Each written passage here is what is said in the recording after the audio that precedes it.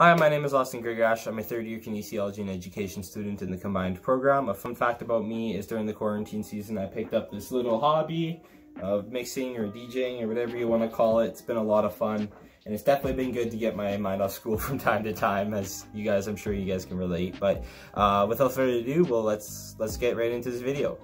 So before you guys continue watching, I suggest you watch the link attached below just to watch the injury and kind of have more context behind this video. So we're going to go right into the mechanism of injury. As we see, multiple forces are kind of applied in this injury.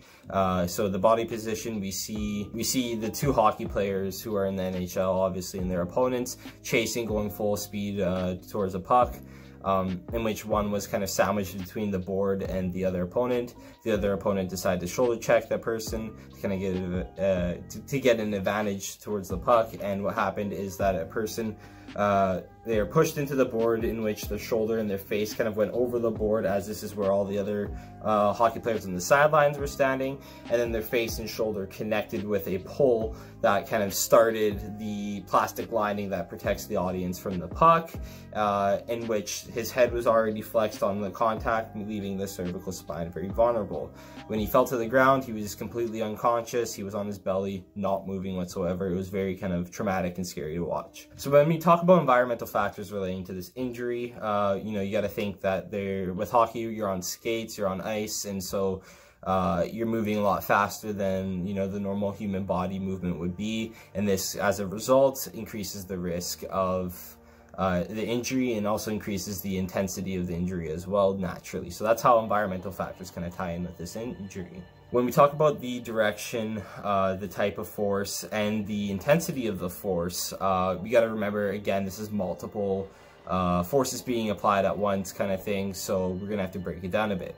So the first force that was applied was the shoulder check, and this was a high mass because, a full body is going into the person. So it's a high mass, lower velocity, compressive, diffuse force because the person was being compressed against the board when he was hit. And then that leads into the second injury, the second type of force, sorry, which is a high velocity because they were skating forward, a low mass because the pole doesn't take up the full face, it's relatively smaller of a mass. So this is a focal kind of injury that is a shear force. And the reason why it's a shear force is because when the person was kind of pressed against the board and they had their shoulders and face leaned over, when they're moving this way, the pole kind of had them go in the opposite direction, and that can lead to a lot of tension in kind of this area and a lot of damage as well. So when we go into the equipment factors, we got to think this is the NHL, this is the top of the line professional equipment that is like checked to be registered every game. So there's not a lot of lack of equipment factors that kind of go into this injury.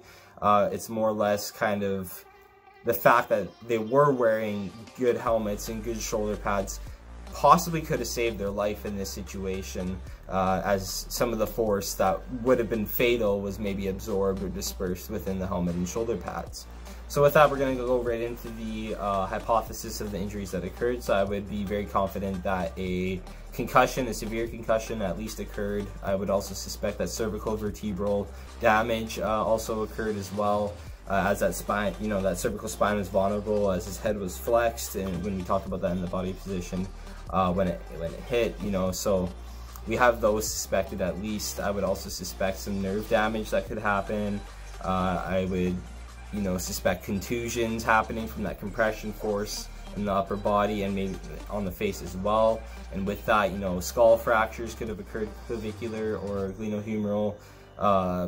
Joints could have been dislocated or sprained as well. That compressive force from the pole could have also broken the clavicle. But the big one here is definitely nerve damage as well, with that being that cervical spine and head trauma as well. Like that makes it an immediate medical emergency. Now we're going to move into my estimated time for return to play, and honestly I don't have a definite answer, as there's a lot of variability with all these possible different injuries. With concussions alone, it's a physician that has to give the proper time frame. It all depends on the severity of each kind of injury and how many injuries occurred. It's also important to consider the processes that are taken. They may differ between different specialists.